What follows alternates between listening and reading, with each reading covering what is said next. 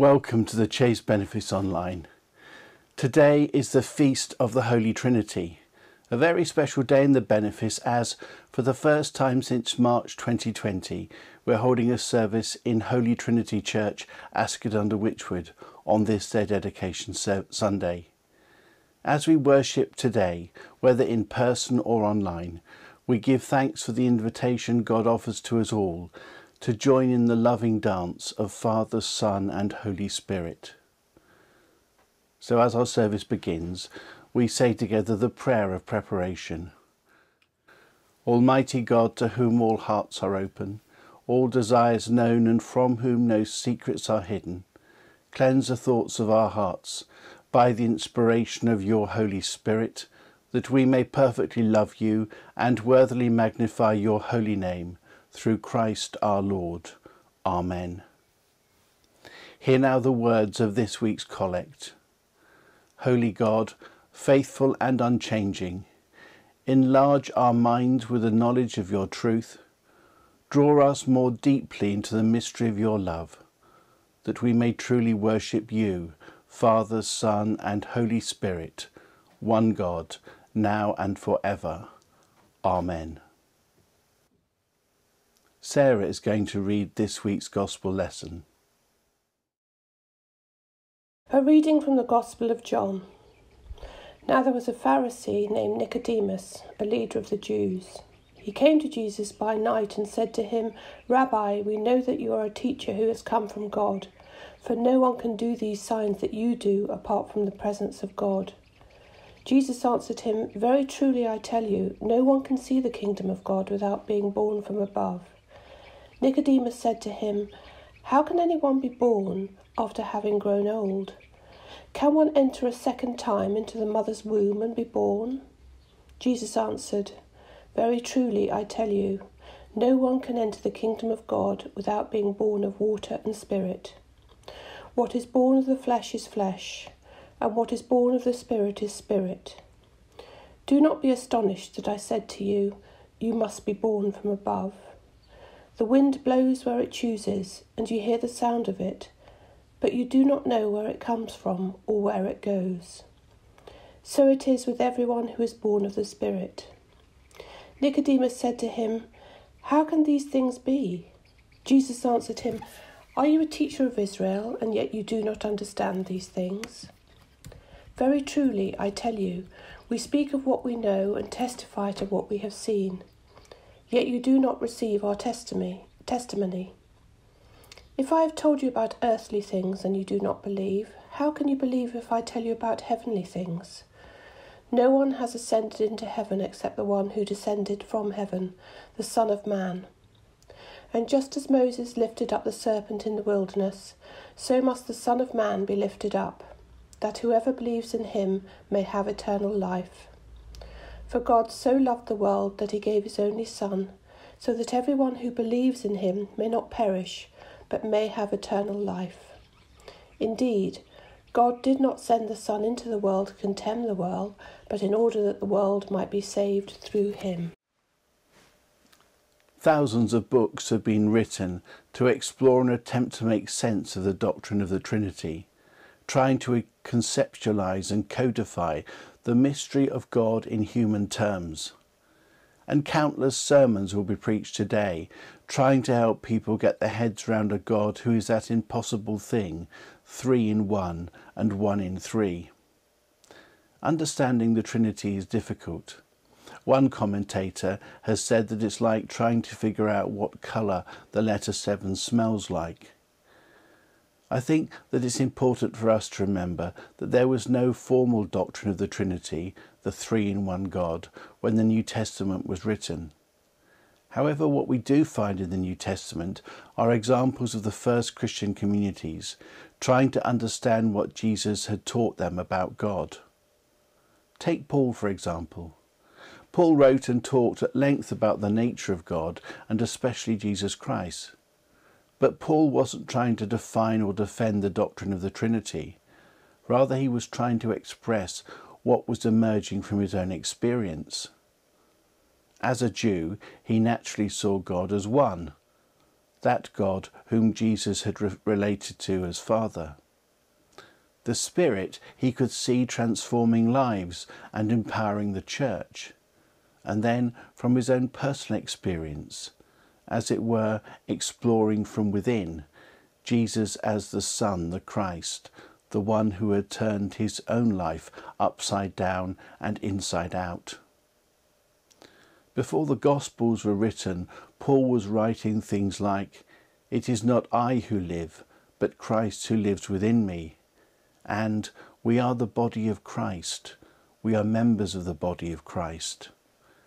And as such, Paul was beginning to explore an understanding of the church as a body of people caught up in the life of the Trinity. Paul was approaching it from a lived experience rather than an impersonal doctrine. His oneness with Christ leading him into the experience of Jesus' relationship with God as Father. That theme of unity in relationship runs through a good deal of the early Christian writings and on into the medieval mystics. And we can see it in Rublov's famous icon of the Trinity. The three figures of the Trinity sit around a table, all relating to each other. No one is claiming precedence or attention. At the centre of the table is a chalice, representing the self-giving love at the heart of their life. But there is also a space at the table, and as we gaze at the icon, we are drawn into it. We are welcomed to the table, into the life and love of the Trinity.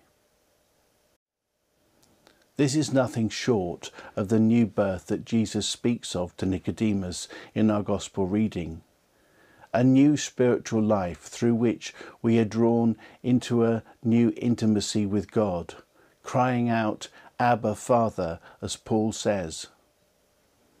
Elsewhere in John's Gospel, Jesus promises that the Father and the Son will make their home within us, and the Spirit will be within us as we will one day find our home with him. Perhaps rather than trying to understand the mystery that is the Trinity, we should ask ourselves, what impact does the life and love of the Trinity have on us? What difference does our new spiritual birth make to the rest of our lives? I would suggest that the life and love of the Trinity is not simply something we believe, but something in which we are caught up and transformed. When we cry out, "Abba, Father," to God in prayer, we are surrounded by the love of the Trinity. We are immersed in the life of God, Father, Son and Holy Spirit. He is behind us, before us, beneath us, above us, within us. Nothing can separate us from his love. We need to remind ourselves daily of the depth of this love and open ourselves up to it through prayer. Then we will discover that the Trinity is not a difficult doctrine to believe in, but it is a source of life and love. If we allow him, God can and will transform us and our lives. Over time, this love can make us different people. This transformation of love begins here and now in the midst of our ordinary lives, and will only be completed when we are finally caught up in the life and love of God, the Trinity forever.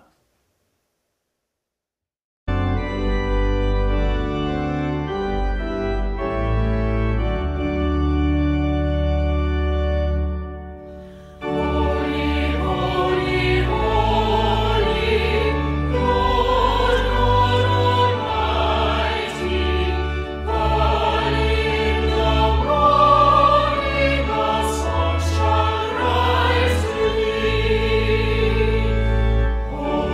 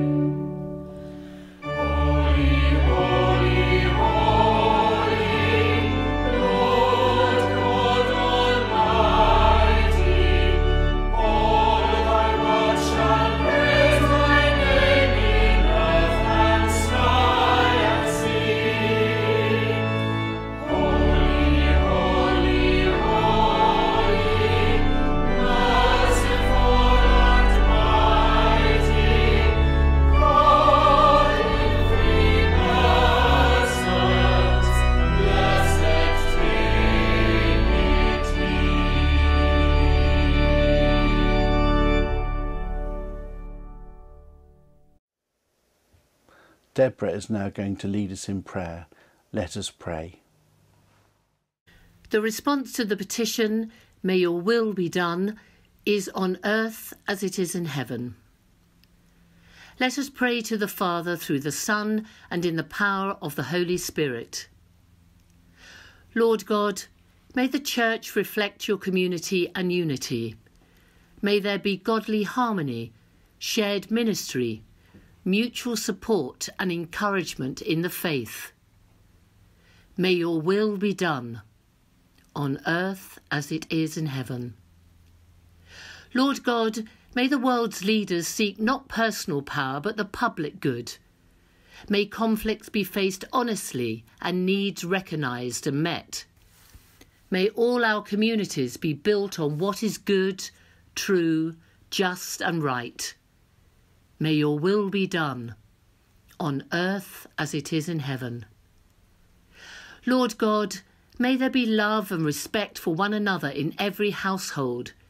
May there be mutual support and thoughtfulness, consideration and trust. May your will be done, on earth as it is in heaven. Lord God, may the heart's cries for help be heard, the tears collected and the fears quieted. May suffering be eased and guilt erased through your healing love. May your will be done, on earth as it is in heaven. Lord God, may the dead rise to new and eternal life, freed from their aching and restored forever. May your will be done, on earth as it is in heaven. Lord God, we pour out to you our praise and wonder at the hidden mysterious holiness of your being, so full of glory and love. Merciful Father, accept these prayers for the sake of your Son, our Saviour, Jesus Christ. Amen. As our Saviour taught us, so we pray. Our Father who art in heaven, hallowed be thy name. Thy kingdom come, thy will be done, on earth as it is in heaven. Give us this day our daily bread, and forgive us our trespasses, as we forgive those who trespass against us. And lead us not into temptation, but deliver us from evil. For thine is the kingdom, the power and the glory, for ever and ever. Amen. We are all one in Christ Jesus. We belong to God through faith, heirs of the promise of the Spirit of peace. The peace of the Lord be always with you. Peace be with you. Peace be with you. Peace be with you.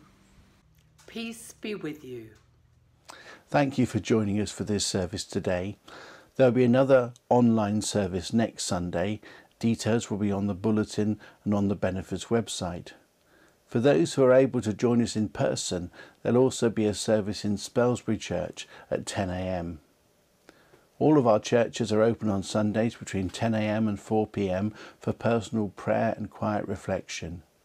And don't forget that we're still having our online coffee mornings at 11 o'clock on Wednesdays in the Benefits Zoom room. Details of how to join are also on our website. This Sunday is my last Sunday before I begin a 3-month sabbatical. It's been 12 years now since my last one, and I'm looking forward to a change of pace. I've written something about what I hope to do during this time, which you can find on our website under news if you're interested. I'm incredibly grateful to Ilona, who will be covering for me during this time, and I know that I'm leaving the Benefits in very safe hands. I look forward to returning to work on the 12th of September. In the meantime, please pray for me as I will be praying for you. And so our service now ends with a blessing. May God the Father who created you keep you safely within his eternal love.